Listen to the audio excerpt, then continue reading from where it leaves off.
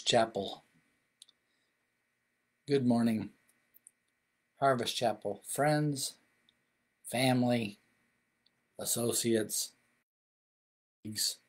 troublers of Israel, and others. This is Joe Whitchurch. This is 10 at 10. Actually, a little today.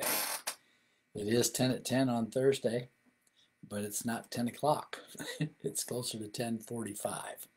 And speaking of 10:45, we're going to be looking at Luke chapter 5 today.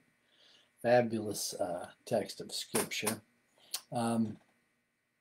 Yes, so just in brief, I wanted to say thanks, Trent, for the heads up about the worship event being rescheduled. And everybody is invited to spread the word to your mature junior high and high schoolers that on October 17th, Saturday, we're going to be having Arrow, the Ask, Evaluate, and Relate with Optimism, Apologetics, Evangelism, Relationally Optimistic, helping high schoolers and junior hires answer tough questions event. So put it in your calendar. I don't care if you're going to a game, if you're going to a corn maze, or you're getting ready for Halloween, or you're having a party.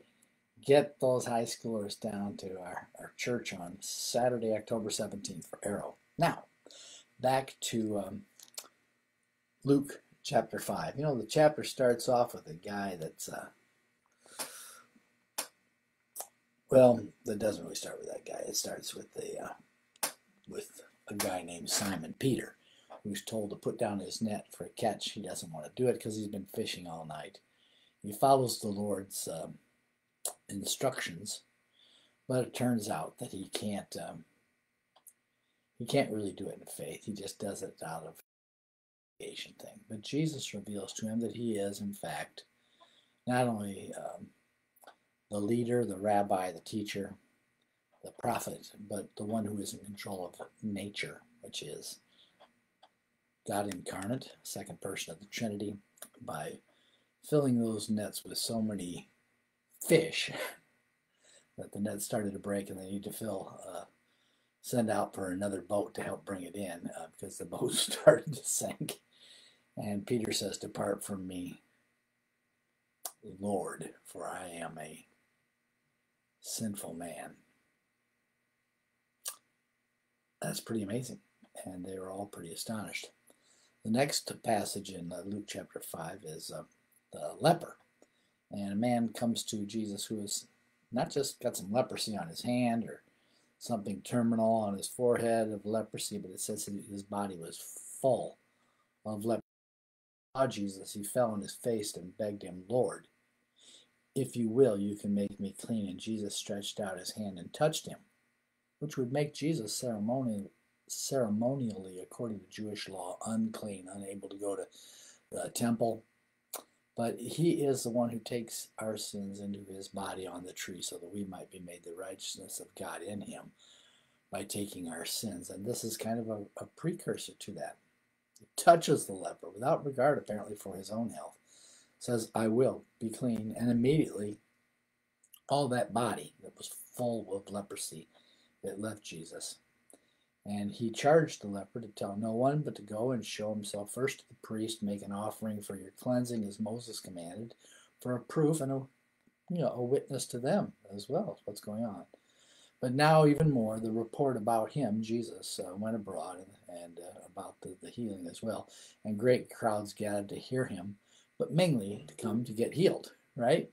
Who wants to spend money on medicine and doctors? Why not just come and get the healing? Well, the passage I really wanted to focus on today is this third one, where Jesus heals the paralytic, the guy that can't move his legs, pretty much incapacitated, not intellectually though.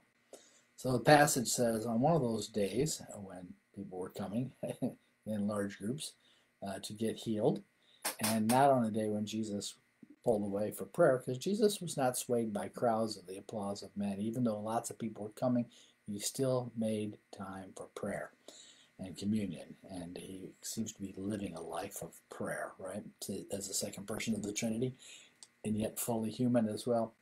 So it says, on one of those days he was teaching. The Pharisees and the teachers of the laws were sitting there. They'd all come to see the show as well, apparently. but it wasn't advertised as a show. They just knew stuff happened around Jesus. Clarity happens.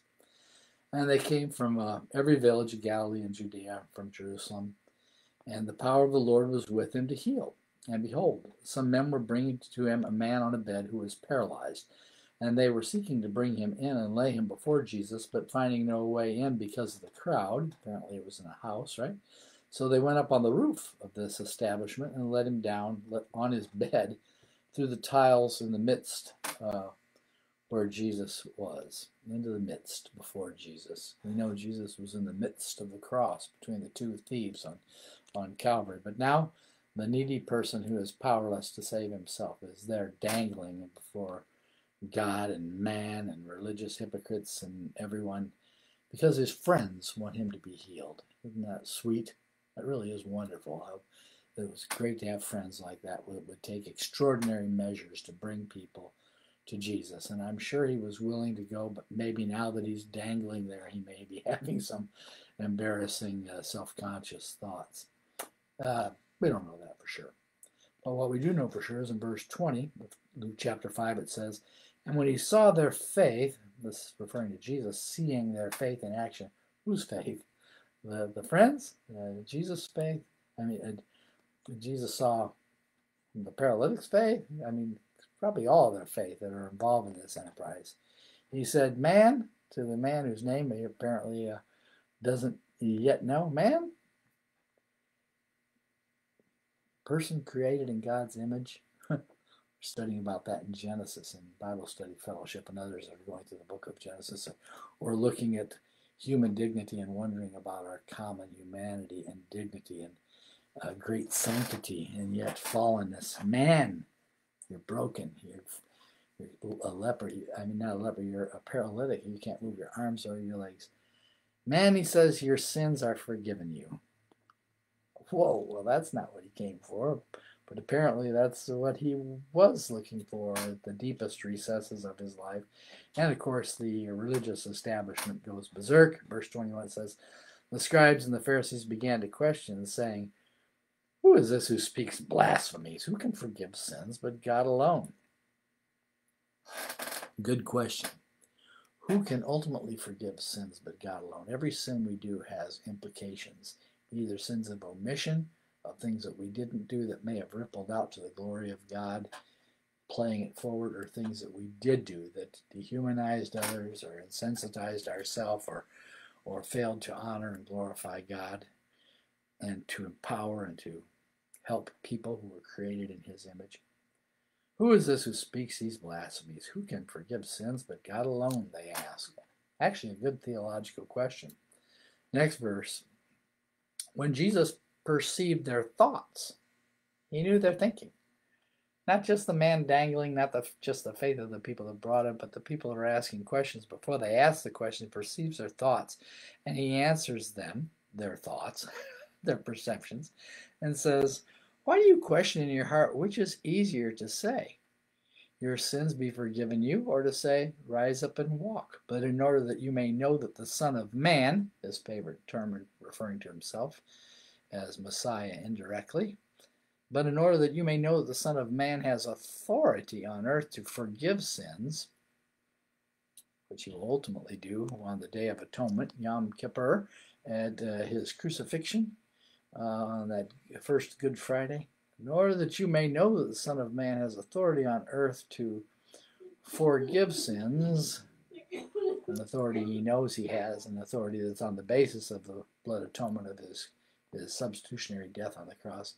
He said to the man who was paralyzed in front of the others, I say to you, rise. Rise? How's he supposed to do that without legs? Pick up your bed. How's he supposed to do that without hands? And go home. And immediately the man rose up before them all, picked up what he had been lying on, and with his hands, and glorified God. And amazement seized all of them, and they glorified God and were filled with awe, saying, we have seen extraordinary things today. Well, we know when Jesus hushed the seas of that great storm, the disciple says, what manner of man is this that even the winds and the waves obey him? We know that they were totally astonished at the catch of fish And they said, "Depart from me, Lord, for I am a sinful man." We know that he was able to instantly cleanse a man whose body was full of leprosy, and now he heals a man who is paralytic, and does so in a way to draw attention to the religious leaders and establishment, a base of power at the time, that they too needed their sins forgiven and to trust in a Messiah to be the sin bearer. They don't get the full picture yet, but they're starting to get the picture. And some of them are astonished and glorified God. I'm sure others were jealous, and they were still debating it in their minds theologically. Luke goes on, Dr. Luke, I might add, one of the Gentile writers in the New Testament, goes on to talk about, there he goes on out from that place and calls a tax collector. Tax collector is a collaborator with Rome. You know, he's taxing the Jewish people. They're famous for cheating their own people. But he says to this tax collector, we know now from the other Gospels, is Matthew, he says, follow him. Follow me, Jesus says. And immediately that tax collector left his stuff and began to follow as apprentice and disciple or learner of Jesus Christ. Sometimes people call that a slave master. It's not slavery like the American experience. It's an apprenticeship. Yes, he's the master because he's Lord of everything. And yes, we are his followers, bondservants, willing servants. But this Matthew goes on to follow. And then now that they're faced with Jesus' power in many different ways, they begin to get into a discussion about fasting and how to fast and eschatology and so forth. But it is interesting how Jesus not only has supernatural powers because he is the Son of God, and also the Spirit of God is with him. And also because he is a good character and he uses his power to empower others. But he also is a sin bearer and forgiver. And ultimately will do this through the cross, through the resurrection where he conquered leprosy, but sin and actually death itself for everyone. And that while we were yet sinners, all of our sins, that I'm talking to people today, were future when Jesus died. While we were sinning, Christ died for us. This is how God demonstrated his love towards us.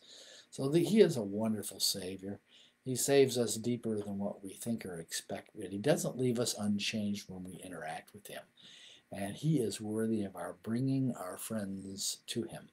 Even people with deep physical, emotional, spiritual, even theological questions and needs. And he is quite able to manifest himself and to reveal himself and to draw people to himself. So let's get on with the business of drawing people to him as well. So pray for those friends that are discouraged, depressed, locked in, shut in, isolated. Pray for those friends that are prideful on the outside, but you don't know what kinds of brokenness and insecurity they have on the inside. Pray for those people that are alienated from friends, family, and other people because of saying or doing different things that they want them to do related to the election or political causes or this event or that event and interpretations on it. Pray for people. Jesus says we're supposed to love even our enemies. So how about that? It's a supernatural life, this Christian life, and because we follow a Lord who is both fully man, he incarnates, he's into our experience, into our flesh, in terms of taking on a human body, and is also Lord and sovereign over everything, so we can trust him. Let's close with the word of prayer because I see the hour just crested into 11 o'clock, and 10 at 10 can't go beyond 11. That would just be against the rules. Father, we thank you for Jesus. We thank you that he is in control of everything, and yet he allows us to discover who he is, the Son of Man, the healer, the forgiver, the one that touches lepers. So the leprosy leaves them. And yet, is he defiled or not defiled? How does that work? We thank you he's coming again. We thank you he conquered death. We thank you he died in our place. Help us, Lord, to be to be in our character and to do that which reflects his glory and draws people to see him up close and personal. That Jesus' life, how could anybody invent this? He is so far ahead of his time in character, in dignity, in the use of power. There's no first century community or group of people that could invent something like this. I certainly couldn't dream this stuff up. How could this happen? Well, it's because it's true. We thank you, God, that you are true and you don't lie and you speak and you don't stutter and you preserve your word so that we might read it and understand who Jesus is and be drawn to him in living faith. Thank you for your grace and mercy towards us and for opening the scriptures to us today. In Jesus' name, amen. Well, thanks 10 of 10 people for still tuning into these, even though the COVID restrictions are lightening up. It's a pleasure to be with you today. And if you're interested in the AERO, A-E-R-O, outreach to high schoolers and junior hires, come to the crossing, 1019 Wabash Avenue this afternoon, Thursday, 4 p.m. And we'll talk about a little review of what's happened in the past and vision casting for the future, and list your ideas for this coming one. God bless. Have a fabulous day.